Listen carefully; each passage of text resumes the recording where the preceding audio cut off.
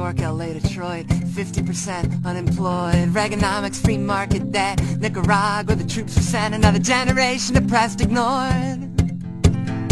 Lives cut short, dreams deferred.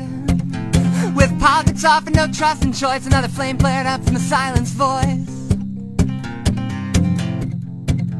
Crack hit the ghettos around 83. It was money on the streets of poverty, and it spread like a disease.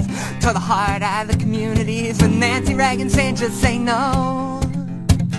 Another white lie was good to go. They poisoned a generation, protected profit for corporations.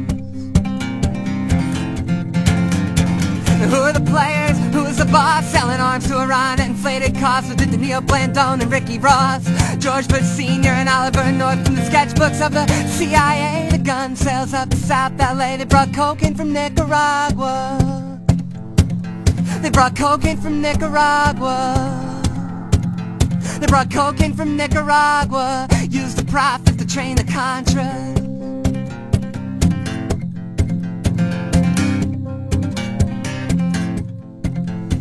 Nixon up through Reagan, upholding a culture of racism with housing segregation, spatial deconcentration. So black and white this game they play. 3 strikes are out, that's the final say. Cops rounded folks up like overseers, put them back to work as prisoners. Now for crack it's 5 years, maybe solitude. 10 more if you take an attitude. 5 months probation if you're a coked up white. Set the bear real high, you can pay the price. Now the prisons are private, it's a business move to put those idle hands to use. Through state corporate contracts, prison labor brought slavery back.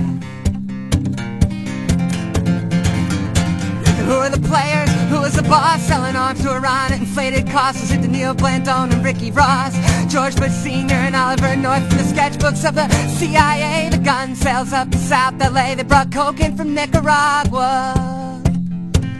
They brought cocaine from Nicaragua. They brought cocaine from Nicaragua. Used the profit to train the Contras.